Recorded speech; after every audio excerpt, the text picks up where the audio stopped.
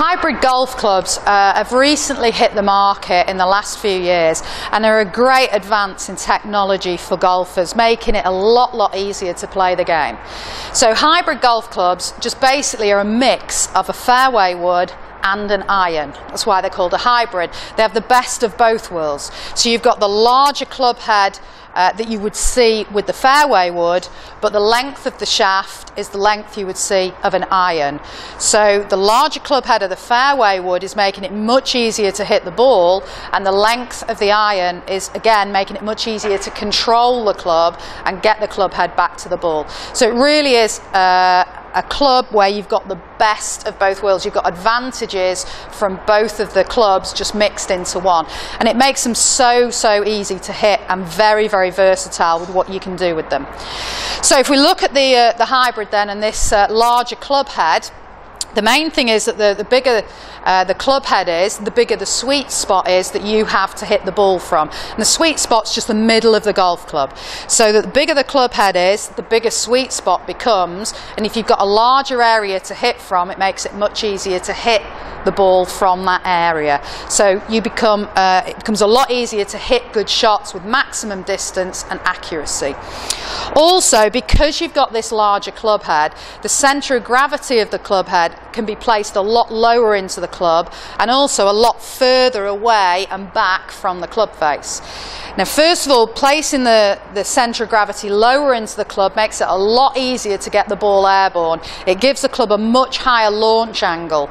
So these clubs are extremely easy to get into the air. They fly very high and they land very soft, making it very easy to hit the green and attack the pin.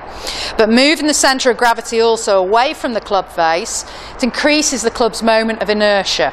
All that means is that the club has the ability to resist any twisting effect in the club head. So if you think how an ice skater would spin, if the ice skater's starting to go into a spin and they have their arms out, so they're at maximum stretch, which is like having a big club head, they don't spin particularly quickly.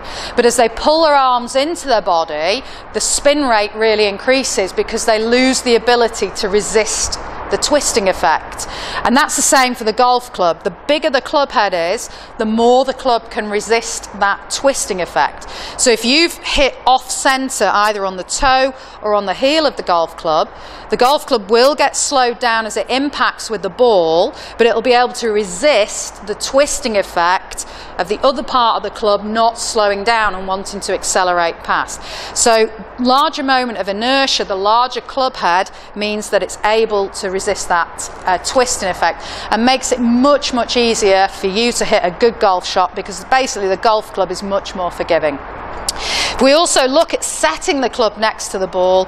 Because the club head looks a lot bigger, confidence-wise, you're going to feel you're going to be able to hit that ball better, and you can see all of that loft just waiting to get the ball into the air for you. So just the look of the club's going to make you feel a lot more confident about hitting the shot. So think about swapping to hybrids, because you really will improve your golf game, especially if there's certain clubs that you struggle to hit and that you would tend to avoid. Take those out of your bag and replace them with a hybrid version. And if you have a look at Thomas Golf, they've got a really wide variety of lofts available on hybrids, and basically you could replace any club you wanted to and put a hybrid in to improve your golf game.